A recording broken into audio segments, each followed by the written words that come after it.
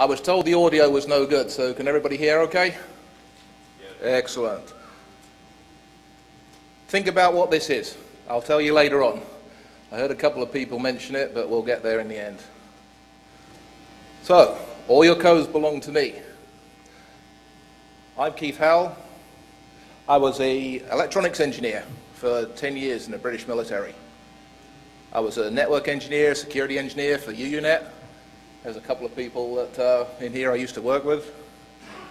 And for various reasons, I was a professional locksmith and access control engineer. So that's why some of you have seen me in the Lockpick Village. And at the moment, I'm a security engineer for Assurance Data. And along with Mubix, I'm one of the Nova hackers in this area. So if you're in this area, thoroughly recommend coming along to Nova Hackers. I'm going to go through a voyage into the secrets of alarm panels and a whole new world of security by obscurity. You can't find this information from the manufacturer. And I'm going to go through the whole process that a beginner will go through. Try and show you how to start looking at some of these hardware devices.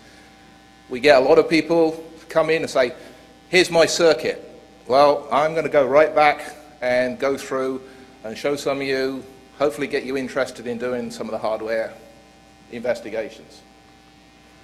So, I saw this brown box on the wall, and I thought, I wonder what I can do with it. Brad was showing us on the previous lecture about how you can open the door remotely. But, okay, you can open the door. I have an alarm system, says the chief security officer. Well, it turns out there's only 4 wires in this system. The ground, power, data in, and data out. Now, there's no secret to this. If you open the panel on an alarm system, it's right there on the inside cover of the front door. If anybody doubts it, they can come and look at both of these boxes. Right on the front door, it tells you exactly what the stuff is. But how are we going to start looking at it? What are we going to do? It's unknown. We have an unknown voltage. But you can make some guesses. It's got a 12-volt battery, it's got a 13-volt transformer, and it's in an industrial, commercial, or residential building. It's unlikely to have anything above 48 volts.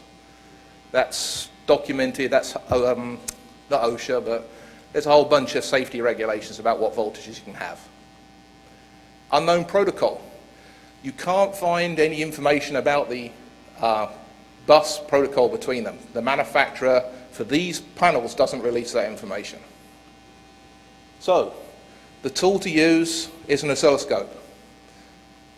It has a high impedance. In electrical terms, that means it's not going to affect the circuit that you're measuring. And it's generally voltage isolated. So if there is a high voltage, you're typically in the 300 volt range. So you can stick it into a wall socket and you're not going to cause yourself some problems. Well, unless you touch the probe. And measurements are fairly simple. So I attached an oscilloscope. This is the signal that I got from the bus. So I'm looking at it, and if you can see up in the top corner, excuse me for only using one screen, up here, it says 2 volts per division. So if we measure from top to bottom, we've got 6.5 divisions and approximately 13 volts. Now, we take a few guesses. We've got 13 volts, serial cable. Is it RS485? Turns out, no. RS485 uses differential signaling. For every plus signal, there's a minus signal. And the wrong voltages, typically -7 to 12 volts. RS422 have the same problem, still differential signaling, and it's plus and minus 6 volts. So, what's left? RS232? We'll try that one. But there's no negative voltage, typically plus and minus 12 volts. There we go. And if you want some more information, images, protocol descriptions, I got all of that from Wikipedia. So what now? Well, of course, open source intelligence, search the internet. And after several weeks of trying, I come up with this. US patent 6868493, system and method for panel linking in a security system. Doesn't say much about the protocol, but it does have some very interesting diagrams about the packet structure that they're going to use for talking between panels. More reading, more searching, come across this patent, or two of them. ECP bus proprietary RS-232-like protocol. So it is RS-232, but it's not measuring RS-232. So turns out if you actually read the spec, it's fairly flexible in what it will accept as a signal. It's definitely 12 volt tolerant on the input pins. So let's try the serial interface. Program I use, if you use Python on a Linux system, or you've got it on a Windows system or a Mac, the latest versions of Python come with Miniterm. It's a very simple, yes sir? Very simple, you stick your hand up, I'm going to ask you if you're asking a question.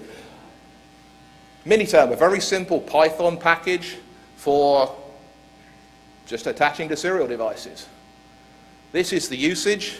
You can, very easy to find. It's not the full usage screen, that doesn't fit on a slide very well. And this is the physical wiring I'm going to use. So let's see if it works.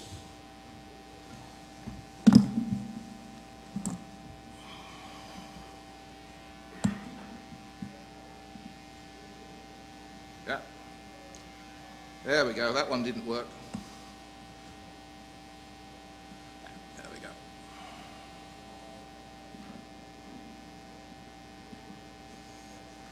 Yeah.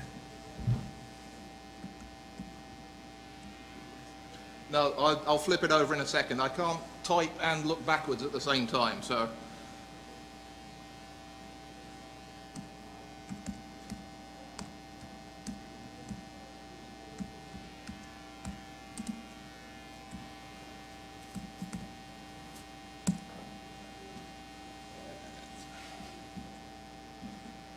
Trouble is I lost all my wires unpacking them all. Here we go.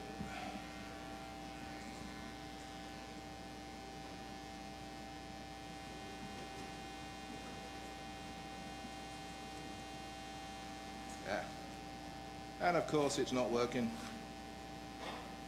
Curse of ShmooCon.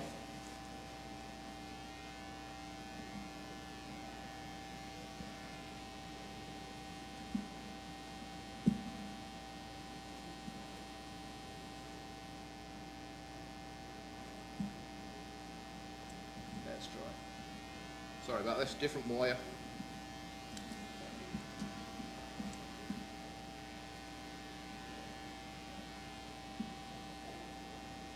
It gets easier.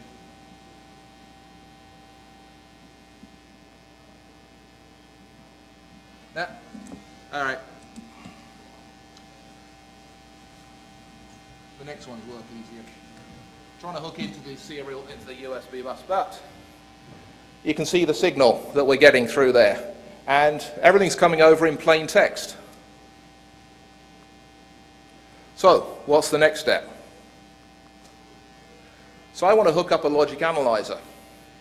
I want to see what this signal is, get some idea. Brad showed us an analyzer for looking at the Wiegand signals. But logic analyzer is only designed for 5 volts. And if you hook up 12 volt, you're going to let the blue smoke monster escape. And for anybody that's done that, Adafruit has a very nice achievement badge. And if you haven't let the blue smoke monster escape and you're doing hardware hacking, you will do. So the solution's an RS-232 level shifter. This is going to take the signal that we don't want to use and downshift it to 5 volts. First circuit I found was from SparkFun. Looking at the circuit diagram, it looked a little bit more complicated than I wanted to build. So then I found another one. This was by a gentleman called Sean Matthews, and it was posted on DIY security forums. And it's a very simple circuit, a couple of transistors and a couple of resistors.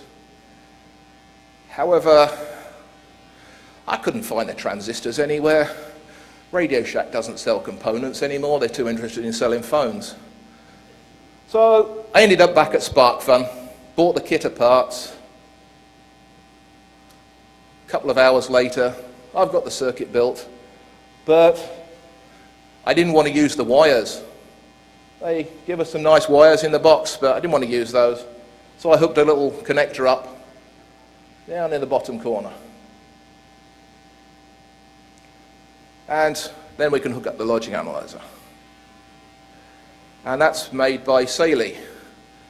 Excellent piece of equipment. If you're going to do any hardware investigation, it's a very worthwhile purchase. Saley Logic. And that's where you can get it from.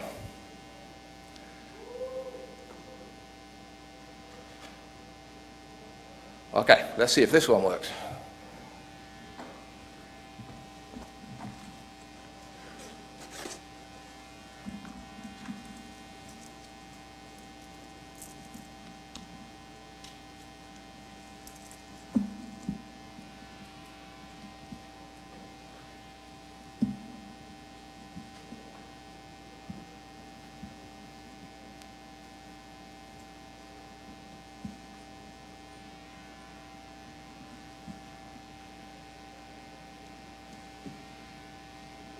I have flashy lights this time.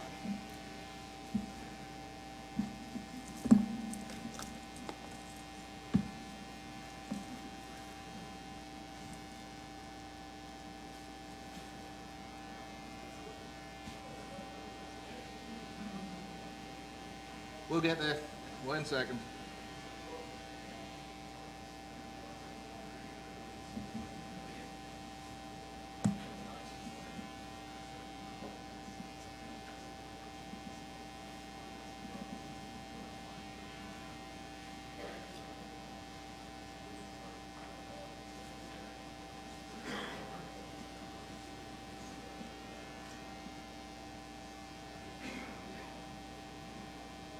This is the, let me hide a couple of those channels.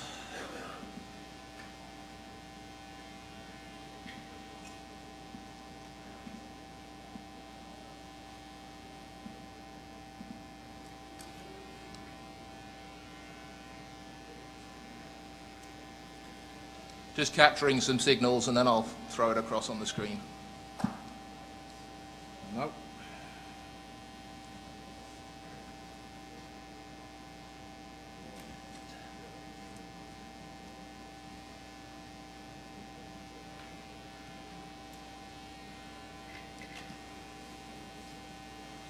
Sorry, it's dark up here, I can't see the right colours.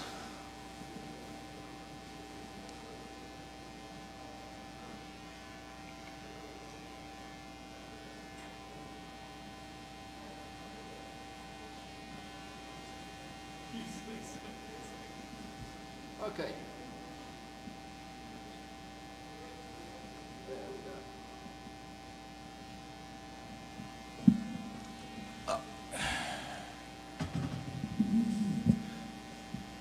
Can you hear me through this microphone?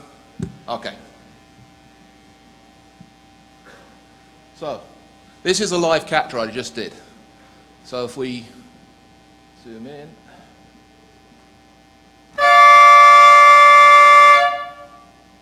Yes? Go ahead.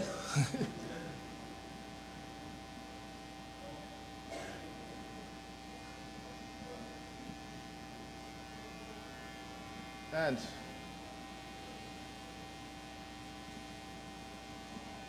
we can see the serial signals.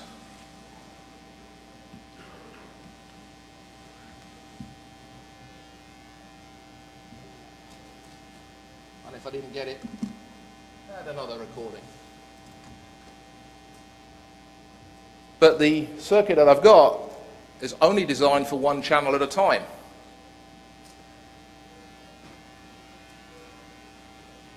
So I'm trying to monitor both lines. There's a transmit signal and there's a receive.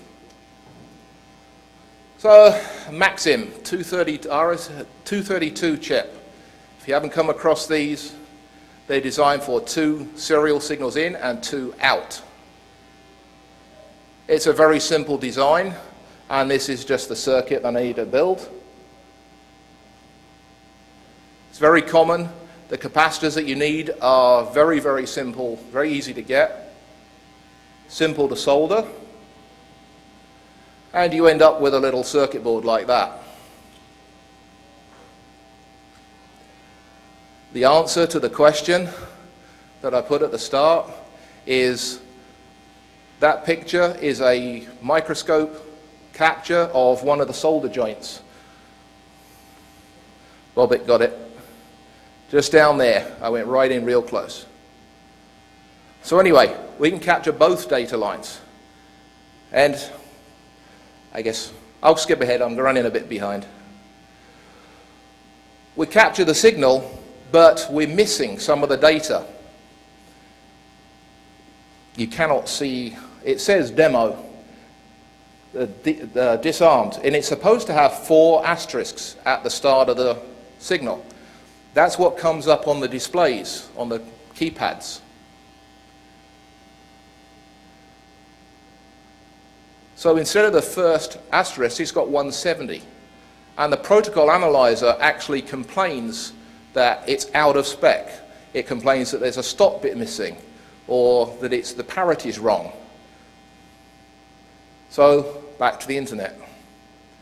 And I came across a very interesting article in Circuit Seller magazine, and called Reverse Engineering the ECP Bus, where somebody had done some work, a gentleman called Miguel Sanchez. And I can't show you the pictures from this article because I purchased the article and I don't have permission to pass it on, but Circuit Seller magazine issue 201 if you want to get hold of that information. He details the problems with the serial interface, the protocol violations, and also the timing issues, trying to work with this interface through a serial port from a PC. And he ended up using a Rabbit microprocessor, but they're rather expensive. I think the basic model for that starts at about $300, $350. So while I was looking around thinking, well, maybe I'm going to have to build my own circuit, I came across, back reading DIY security forums, someone's already solved the problem for me. This is wonderful. NewTek and the gentleman, Sean Matthews, who I mentioned earlier on when he did the circuit diagram, he'd already built a microprocessor.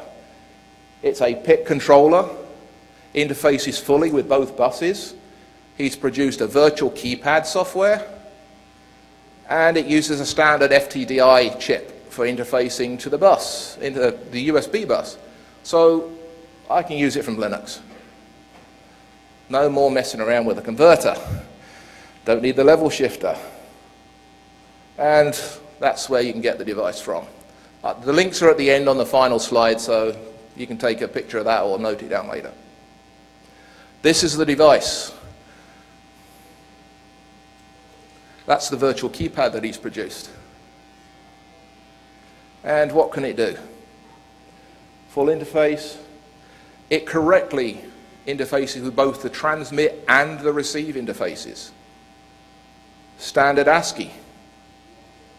Keystrokes.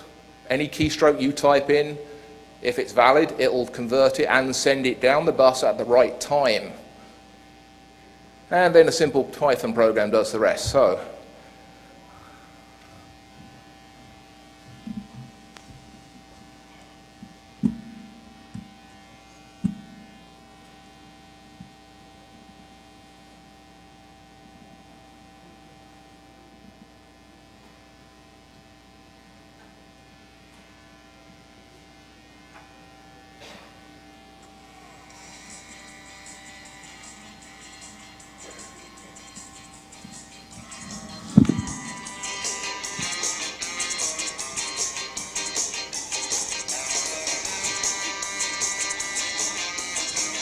It's a time-lapse movie.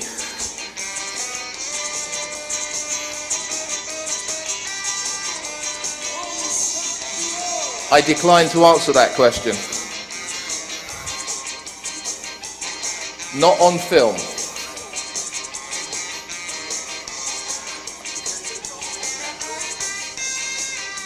I haven't had the resources to test across all manufacturers. This is funded out of my pocket. But you can see the percentage going down.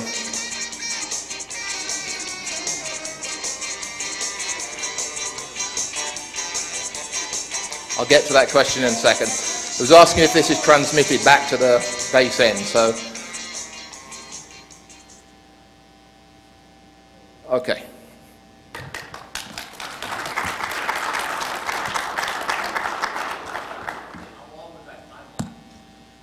One second.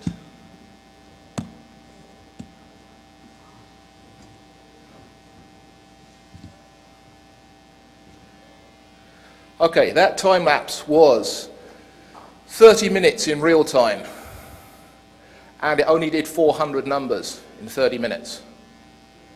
Oop. So to do all 9,999 numbers, it takes just over 13 hours. And Johnny Long asked me a question yesterday, so I ran back upstairs to the hotel room and I activated the alarm panel, set it on armed status. This still worked. So even if the panel is armed, this particular model of panel, this particular manufacturer, it throws a fault and it says zone disabled.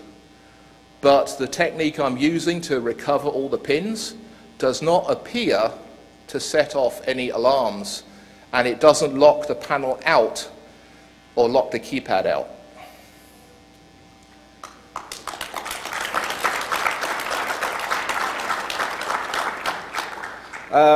Yeah, came up a little bit. I edited the slides last night and I guess I had too tired. Anyway, different panels have different features. I was asked if this was a particular manufacturer, and I can't answer that question because I've only tried a particular manufacturer and I only have access to 2 particular models, and the technique for recovering the pin numbers differs between the 2. If you're brute forcing through the pins, you can come across what they call a duress code. A duress code is not a good thing. The police, fire, EMS are probably going to turn up with blue lights flashing and wonder what's going on.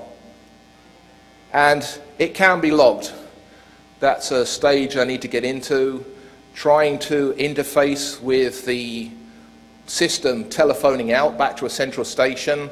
There's a module for the Asterisk Open PBX software that will interface with it, but I've got more things to do on this end of things before I get to figuring out if I can break the back end. But there's got to be a better way than brute forcing. Yep. How about sniffing the wire? We've got both signals. We've got the transmit and the receive. But I can't see the keystrokes with the default firmware. But Sean Matthews and I had a rather long conversation, and he determined that I wasn't trying to burglarize establishments and decided that he would let me have a copy of the firmware with debug code in it. And so I wrote a little module for his virtual keypad, which, let's see if that one works.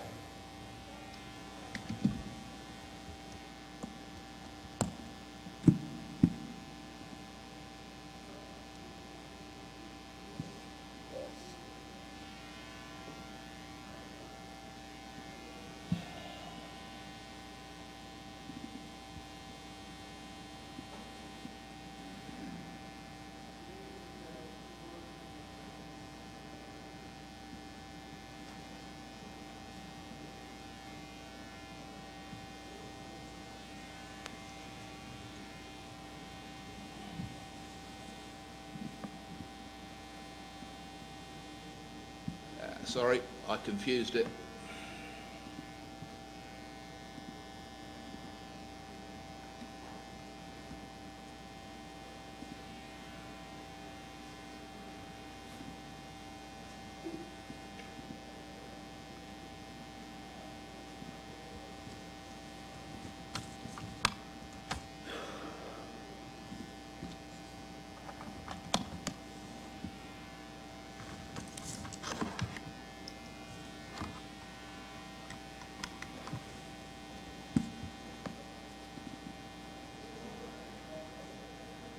Sorry about that. Happens when you're trying to plug too many devices in at the same time. As Skydog noticed, I've got more equipment on this table than anybody else he's seen so far.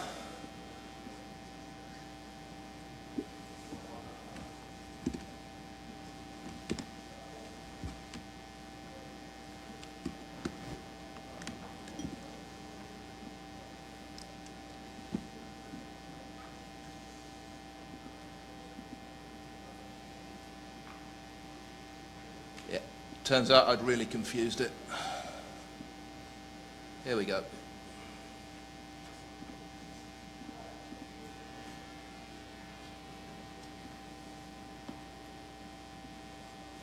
Okay, so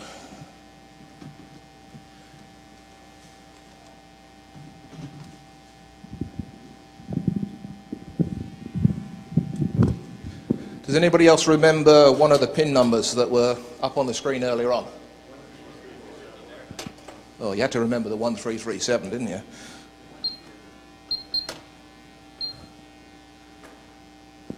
Yeah.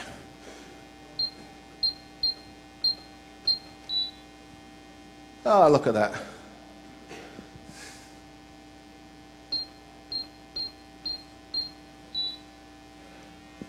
So it's reading the keystrokes as you type them in.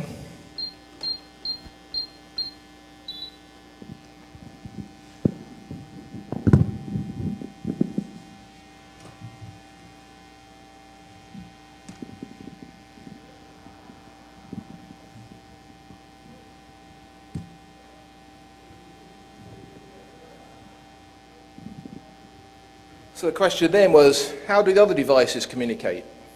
Was this also in plain text? So I've got the keystrokes, but what about everything else that's attached to the system?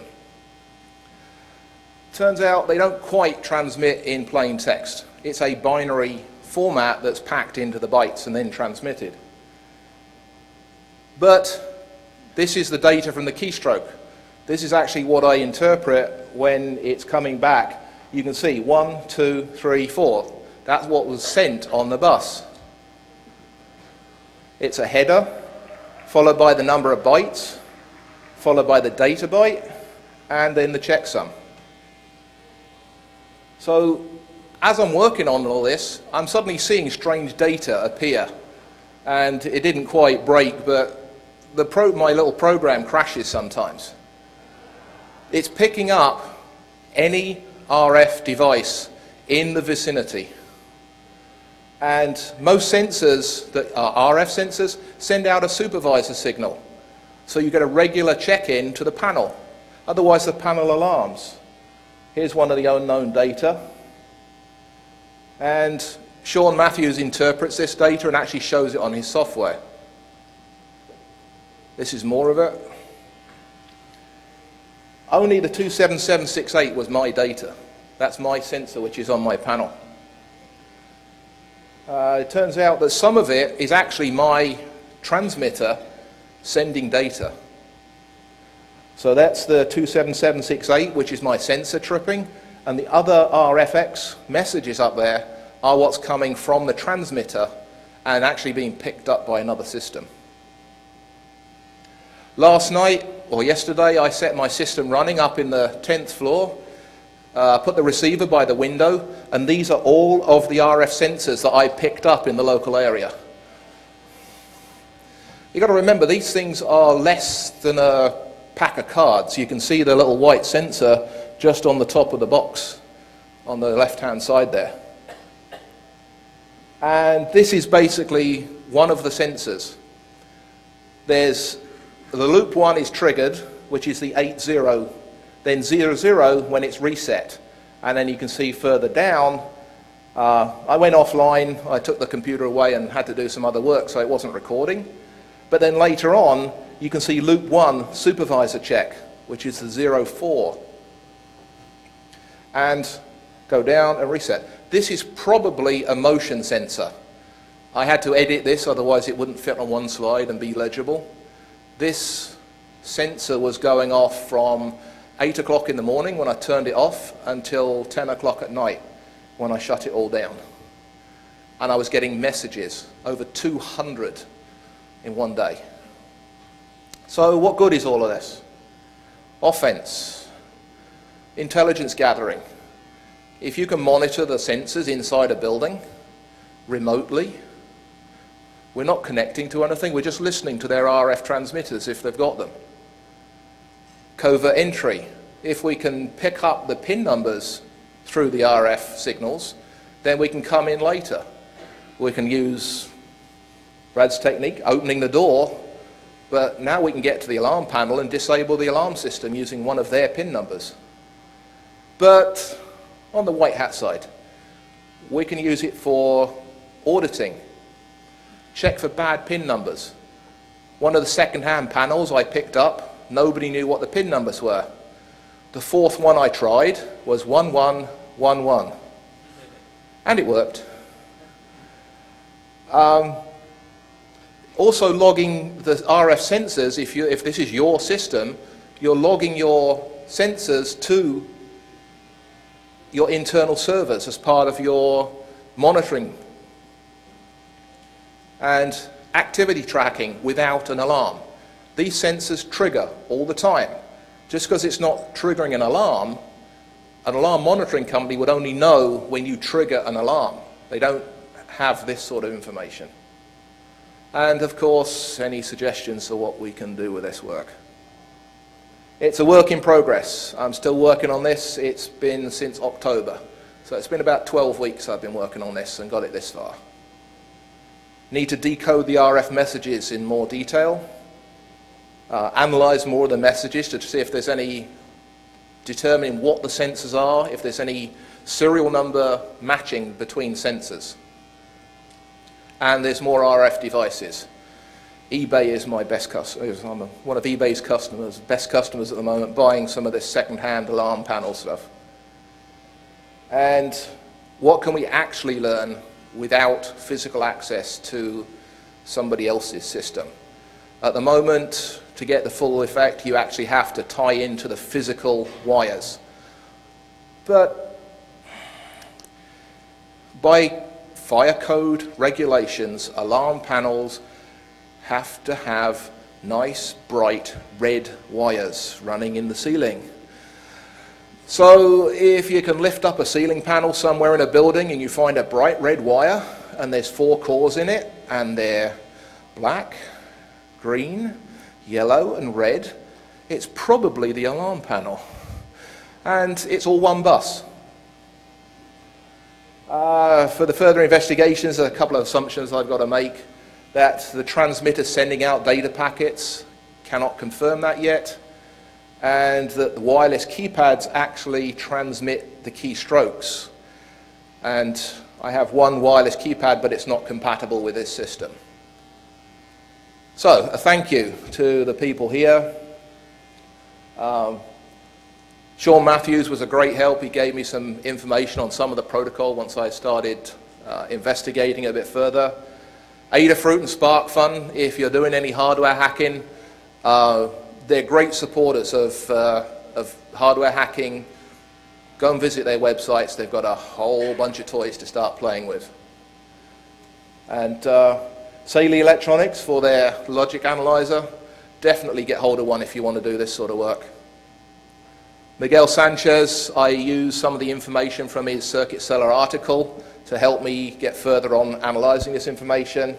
And Matt Morrison, my boss, who wondered what I was doing editing slides at work.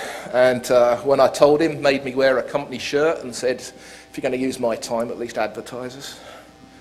So, any questions? Yes, sir. Yes.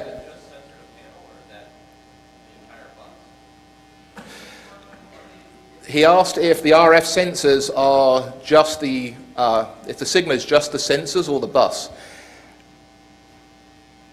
The signals I currently pick up appear to be just the sensors. However, I am getting data. I have two panels. One has got a transmitter-receiver combo, the other just has a receiver. If I trigger the other panel with a sensor, I actually receive additional binary data, which I haven't yet got to. That's part of the work I need to be doing. So there are bidirectional wireless keypads. I have one in the mail. And I could then answer that question, but ran out of time before ShmooCon. I couldn't get the hardware in time to finish that part of the investigation. Yes, sir. What frequencies are being used to transmit? I knew somebody was going to ask it. He asked what frequency the signal's running on. I think, if I remember, it's 315 megahertz. But I am not using a RF receiver analyzer. I'm actually using the manufacturer's RF receiver. Anyone else? Thank you very much. Oh, yes, Bobek.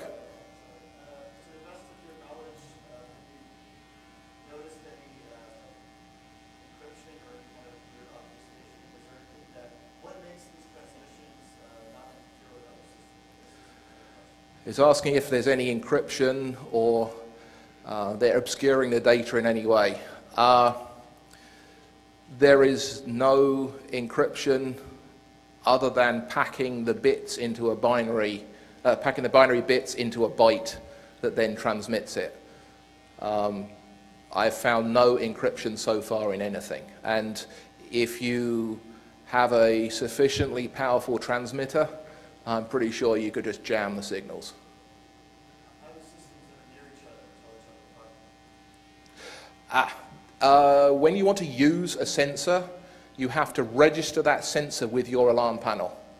You go through a step and it actually reads the serial number. The code that you saw earlier on, that's a serial number that's unique to that sensor.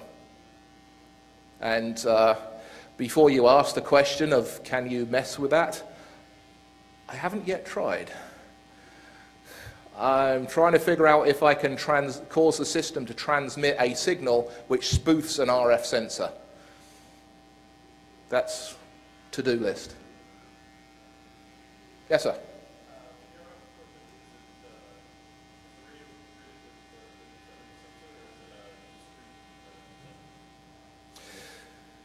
Asked if the, do you mean the RF sensor or the receiver? He asked if the receiver was integrated or if it's an integral part.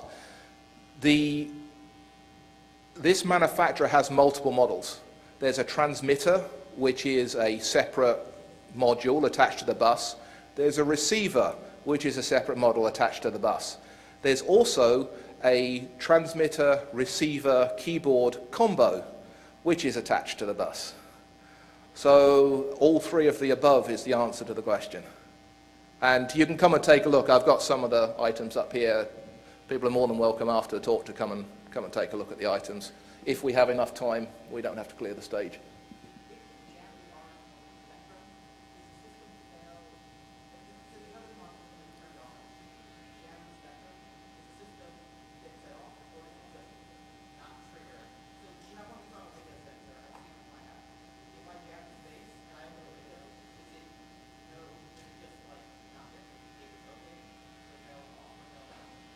Okay, he's asking if you jam the sensor, if that causes an alarm.